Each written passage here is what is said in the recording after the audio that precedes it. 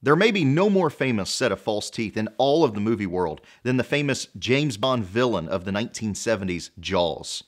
I'm going to tell you how the creator of those famous teeth got bitten in the rear end earlier this year and how that affects your dental marketing when we return.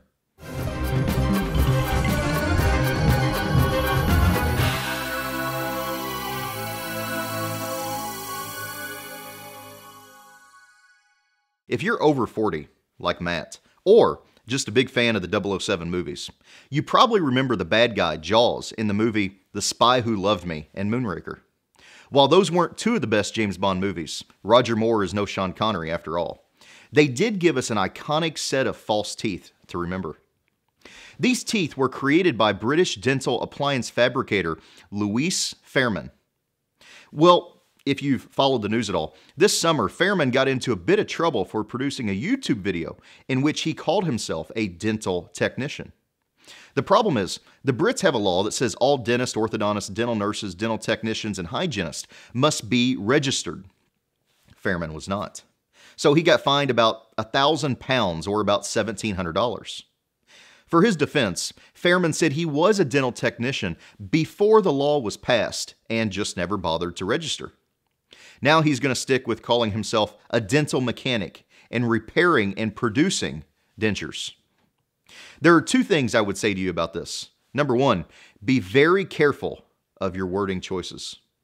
Most of you live in states with at least some restrictions on how you can promote yourself. Some state dental associations are more strict than others, and our Canadian friends face even more strict restrictions than our American friends watching this podcast right now. Don't let a slip of the tongue, as Fairman claimed, bring you to negative publicity. Secondly, and even more importantly, don't make false claims. Don't exaggerate your expertise. Don't publicly claim certifications that you don't have, even if it seems minor. Here's why.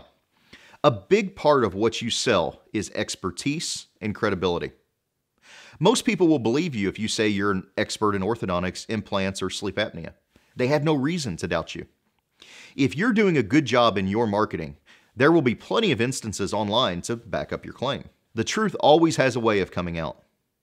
If you do a promo video that says you're certified in a particular treatment, have the credentials to back it up. And don't just claim you sat in on a 2-hour seminar at your last state dental association meeting, because it'll be a real black eye if and when your competitor researches you and outs you. And of course, it's going to really damage your practice if your state dental board nails you for doing so. Instead, emphasize the things that you are certified in and really do well. Otherwise, those exaggerations might come to bite you in the end. Until tomorrow, keep moving forward.